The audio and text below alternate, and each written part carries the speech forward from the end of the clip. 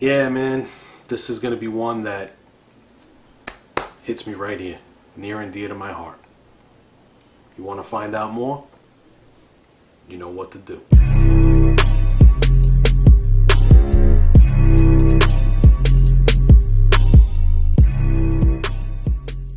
Welcome back, NYC Fragrance family. Man, I've been on a rip lately, but read the title, you know what this is about. My baby. The one that's been with me since 1994. It's been my signature scent, and you might ask, well, you know, it's a Chanel. It's $95. Why don't you just buy the original? For my own curiosity. I want to see what these other fragrances are about. Can they keep up with my favorite Chanel Egoiste Platinum? I have two today. I'm going to mention something later, but you're going to have to wait for that one. So if you know Chanel Egoiste Platinum, to me it's just almost a perfect scent. It can be used at any time and just works great. Gets compliments. It is probably, it's my holy grail, man. You know, I love a lot of fragrances that I've tried over this past year, and that one just puts a smile on my face every time I put it on. So that's why I'm making this video. If you know the notes, well, here are the notes. Rosemary, lavender, neroli, petitgrain, galbanum, clary sage, jasmine, geranium, amber, sandalwood, oak moss, vetiver, and cedar. The perfumer behind this is Jacques Polge, who is without a doubt the guy I want to meet, because I just want to sit down and listen to how he came up with this fragrance. I want to be able to chop it up with him and just get in his brain, man. It's a masterpiece as far as I'm concerned. And you know, I could be going on and on about it, and you know, there's people that could be like, it's not that great. But you know what? To each their own. I love it. It's classified as a woody floral musk, but there's no musk. So why is it a floral musk? Who am I to argue with that? It does have somewhat of a muskiness, you know, that nighttime gentleman vibe, the dressed up suit cologne as I always refer to it. To me, it's closer to being a fougere than a woody floral musk. But again, I'm not really the biggest expert in the world. I'm just an enthusiast, I'm a collector, and I love this fragrance.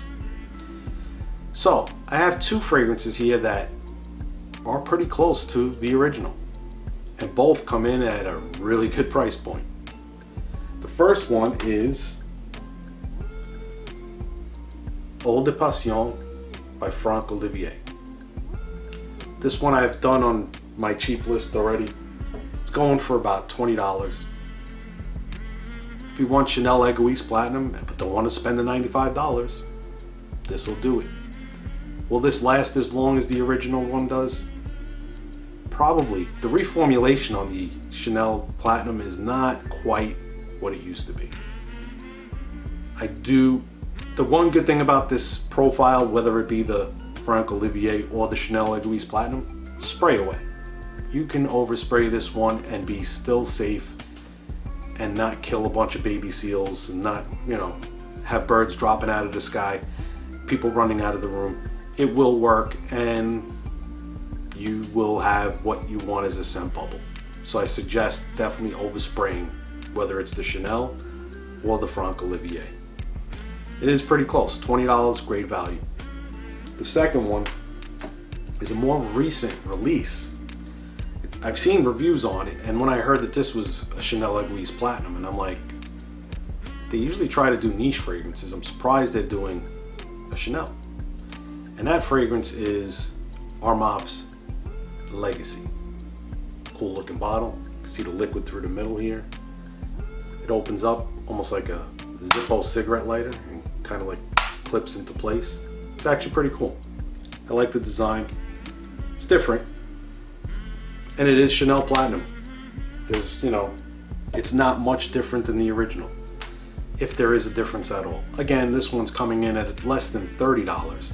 But as you know, some Armafs tend to last long. So What I will say with this one is it will probably outperform the original.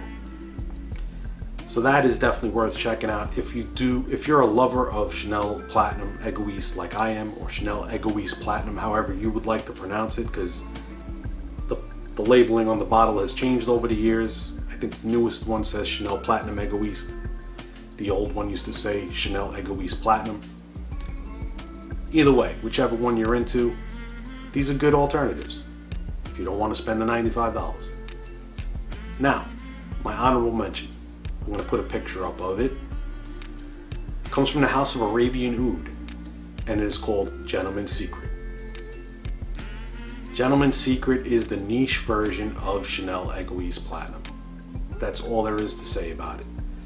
It comes in at maybe $20. I believe it's $115 USD, which is $20 more than the original Chanel Platinum. What I will say though is, if you want platinum on steroids, get the Arabian Oud version. If you love the fragrance as much as I do, because I'm going to add this one to my collection because I do love the fragrance that much, I will be getting the Arabian Oud version. So, remember to like this video. Remember to comment below with your thoughts on Chanel Egoiste Platinum and any of these other fragrances I've spoken about today. Share what some of your holy grail fragrances are. I'd like to hear about it. And remember, if you smell good, you feel good. Have a nice day.